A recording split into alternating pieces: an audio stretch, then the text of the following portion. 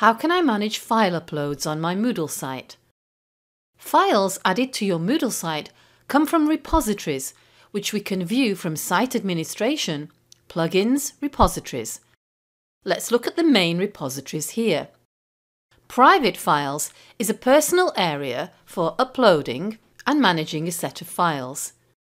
Recent files gives quick access to your most recently accessed files if you want to use them again. Server files allows teachers to access uploaded files in courses where they teach. Upload a file allows your users to bring files into your site from their own devices or from external file storage areas such as Google, OneDrive or Nextcloud. Learners and teachers on your Moodle site will be able to upload files such as word processed documents, images, videos, sound files and more. Content Bank is where H5P activities are made and stored.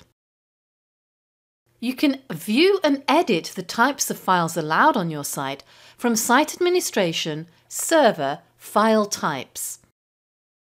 These all take up space on the server where your site is hosted.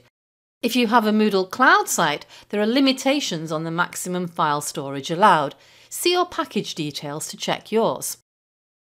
As an administrator, you can set the maximum file upload size from Site Administration, General, Security, Site Security Settings if your hosting allows.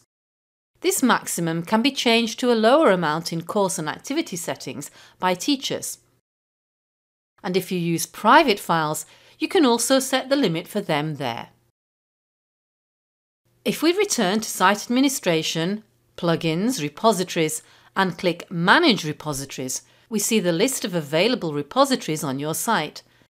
Some repositories have settings pages where you can change the name of the repository to make it clearer for your users and to make other changes. Enabled and visible means teachers and learners can bring in files from these areas. It's fine to leave the default settings if you're not sure. If you want to prevent access to a particular repository, such as private files, you can disable it here. If we scroll down past the enabled repositories, we see external repositories such as Dropbox, Google Drive, Nextcloud and Microsoft OneDrive.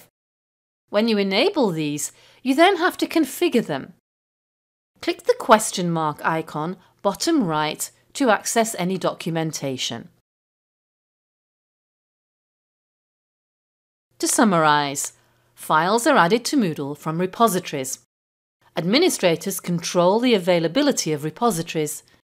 Maximum file upload size can be changed from Site Administration, General, Security, Site Security Settings, if allowed by your hosting.